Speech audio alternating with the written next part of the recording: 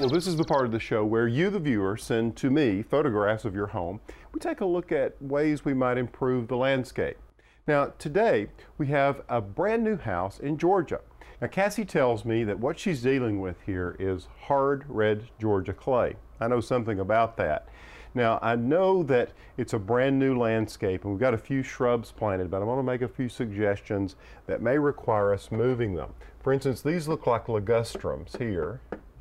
It looks like Cassie has 2, 4, 6, 7. What I would do is plant them, Cassie, in a curve back here, and I would clean out all of this under the pine tree. You'll be amazed at what a difference that will make. Now you've got, it looks like a variegated privet here, here, here, and here, which means we have about 4 of them. And what I would do is come down here on the property line and get a big grouping of them kind of together over here on this side. See that?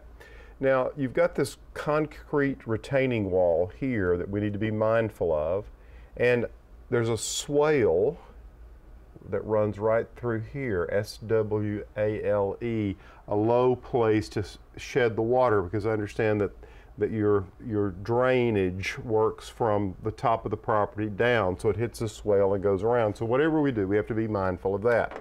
All right, now let's erase this and get started. I'm going to keep that line there so we remain mindful of it. What I would do is, since you don't have any trees, let's start with framing the house.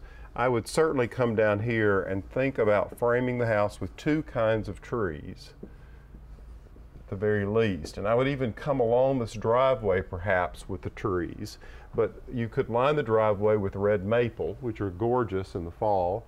And if you wanted to add another fast-growing variety, which will do well in your part of the world, would be the tulip poplar. So you could have maybe a tulip poplar here. Then think about some ornamentals, and I'm going to use a different color for those. What if back here we did some flowering cherries?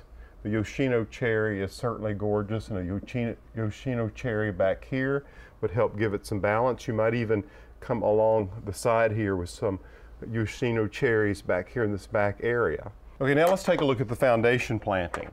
I'd like to echo the color off of your shutters. You have that sort of burgundy color. So what if we covered this concrete retaining wall with red loropetalum? And what if we came over here and created some red loropetalum, just a drift of it here? So again, we're balancing the property. And then what if we came on the corners and planted a Foster holly here and a Foster holly here, kind of a nice conical holly like that. And then on either side of the interior where this Foster holly is, let's do a big bank of low azaleas here and here. You didn't give me any directions on exactly if the house faces north or south or whatever, so I'm assuming you could grow azaleas there. They don't need to be grown in full hot sun. And then what I would suggest here is a different type of shrub. One there, and there, and there, and one there, where we create rhythm. So we have 1, 2, 3, 4. And those could be any type of evergreen you'd like, something slightly columnar. They could be a Japanese plum yew. They could be some sort of holly that would stay very small, but you're punctuating all the way across the house. And then in this bed, again, more of the same. I would add the azaleas across here, and I would do boxwood, and I'm going to change colors here. I'm going to go back to red. Boxwood, boxwood, and a boxwood here.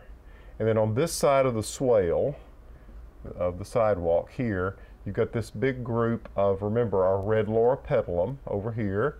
What I would do is add some boxwoods that would come up to the side and one over here to create a sense of entry.